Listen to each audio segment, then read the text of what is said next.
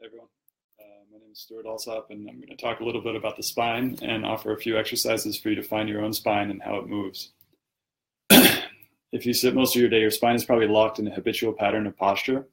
Mine was for a long time, and now I have learned a lot of exercises and information to figure out how to unlock it.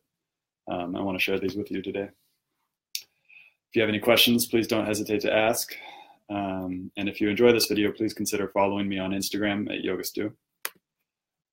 So the spine is a set of 24 different vertebrae that attach your spinal cord from the brain all the way down to the sacrum. And so you can basically divide the spine into 4 different spots. You got the cervical spine, the spine of the neck. You have the thoracic spine, the spine of the rib cage that connects to the rib cage.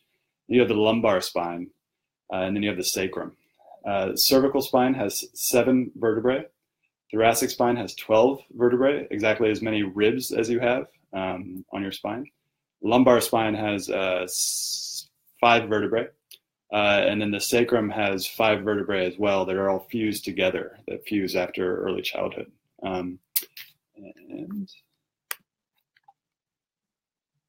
So what are all the ways the spine can move? So you have flexion. Flexion of the spine means the angle of the joint gets smaller. So if you think I have my spine in the back here, and then if I just go like this, that's flexion of the spine. And then extension of the spine is a back bend, starting to look up, watching the roof and everything like that. And then you've got rotation of the spine, which means to rotate the spine. And then you have side bending of the spine, which is you can bend the spine to one side or the other. And so none of these happen in isolation. If you're flexing, you might also be rotating. If you're extending, you might also be rotating. In yoga, it's a good idea to bring awareness to what you're doing so as to not to injure your spine. So what is the purpose of the spine? One of the main purposes of the spine is to guard the spinal cord. The spinal cord connects our brain with the rest of our body. Try touching your fingers against each other right now. Try touching your fingers together. And then just concentrate on the feeling, the sensation of touch between your fingers. And then focus on that kind of feeling as it goes into the body, up into the spinal cord, into the brain. There's nerves that travel all the way from here, all the way through my arm, back up into the spine here, and then up into the brain. So you can kind of get an idea of that each time you feel something, each time you eat something, each time. It's all basically nerves sending that signals back to your brain. And they go both ways. So there's the signal to the brain, which is sensory, and then there's the signal from the brain to allow me to move my finger. Those are afferent and efferent nerves. So one of the important things about the spine as well, besides just having the spinal cord, is movement.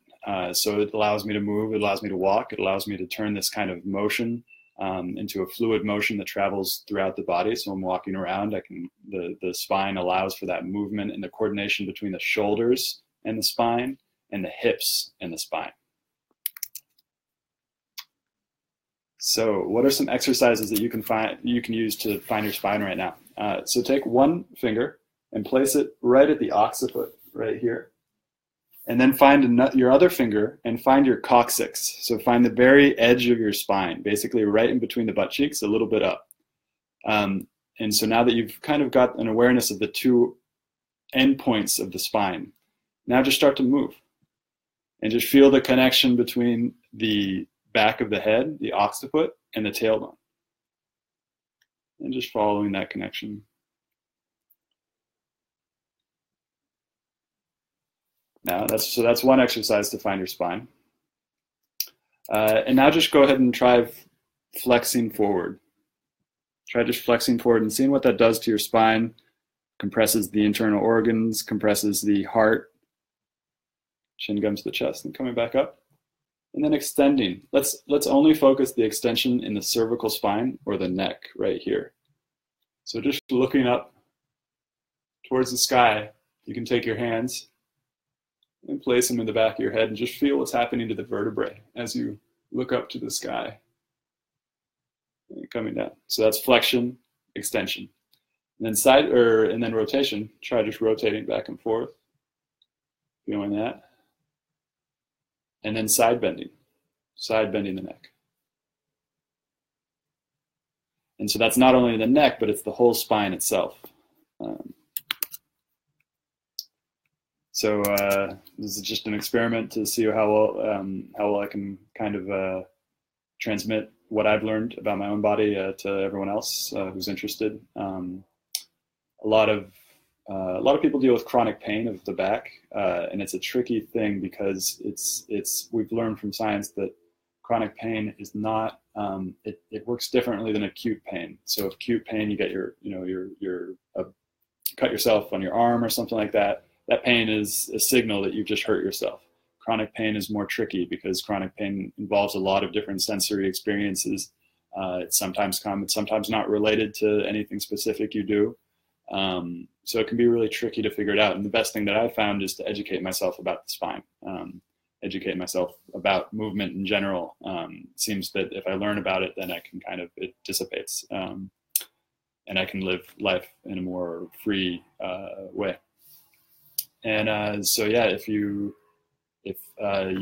liked what I just presented, you can follow me on Yoga Stew on Instagram, or find my Facebook page here, Yoga Stew.